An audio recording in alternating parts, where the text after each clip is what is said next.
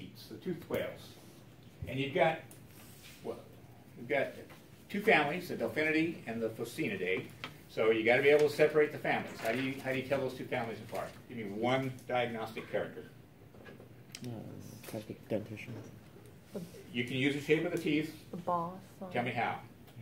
Orcas has the spade-like teeth, and dolphin has Conical. Yeah. Okay. That'll work. But I heard another one. Boss. The boss, the president of the boss. Everybody remember what the boss looks like? Mm-hmm. Okay, let me just, in case somebody's too shy to say. So the boss is this swelling that's just in front of the external nares. All right, this little swelling of bone right here is the boss. Only the phocinids have a boss. The delphinids do not. Okay, so we're looking at a whale that does not have a boss, and it's got teeth, so I know it's a toothed whale. The genus Grampus, and in particular the species Grampus griseus, has no teeth in the upper jaw, and it has just a handful of teeth in the lower jaw. But the teeth are fairly large. So let's break, we have 4 species to learn in the Delphinidae. And we can break them into 2 big groups. Those with fairly large teeth, and I'm calling this fairly large, versus those that have tiny teeth. Okay? So the 2 that have large teeth are Rousseau's dolphin and the orca. Okay? And in Rousseau's dolphin, there are teeth only in the lower jaw, no teeth in the upper jaw. Okay? What? I've told some of you this already, but when we see a reduction in the number of teeth in toothed whales, particularly when we get to the point where we're losing them entirely in one jaw or the other, it means they eat one thing. Squid.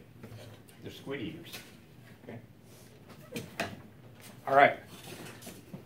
So the other big tooth critter would be the orca, which this one's exploded, but and this is a little orca. Remember the room back there? We've got adult orca male would have a very large skull, but they have large teeth. Both jaws have teeth though. Okay, so Rousseau's dolphin, one jaw has teeth, and in Orcinus orca, only the or both. Wait a minute, I said that backwards, didn't I? In Rousseau's dolphin, only lower jaw teeth. In the killer whale, both jaws have teeth. Okay, did I get that right? Yep. Okay. One last comment about Rousseau's dolphin, which we do have here. They're pretty cool to watch in the water. They're kind of slow swimmers. I mean, they seem like they're not in a big hurry. They just kind of loping through the water. They're grayish in color, a little bit of white marking, but with a long dorsal fin, and they'll have scars on them. Mm-hmm. The body scars are really evident. And apparently that's due to interactions between individuals of a group, of a pod. I don't know whether that's intersexual or intrasexual or exactly what it is, but seems the adults all have that. Okay. Orca, anybody going to have difficulty identifying an orca? Black and white body, white eye or glaze, right? Above the eye. Very pointed dorsal fin. In males, that dorsal fin is very tall, maybe as much as 6 feet. If you've ever been out and seen orca, how many have seen orca in the wild? If you've seen a male, there's no question if you have a male, because that dorsal fin is so much bigger than it is than the females with the younger animals. It's really obvious. Is that a selection criteria? Is it a what? Like a selection? I'm sure it's secondary sexual. Yeah, secondary sexual characteristic. We'll talk about that in class tomorrow. Okay, so the other 2 delphinids then have smaller teeth, and to separate those 2, what are you going to look at? The antorbital notch, right? Mm-hmm. Which I think most of you have seen by now, but it's this notch here.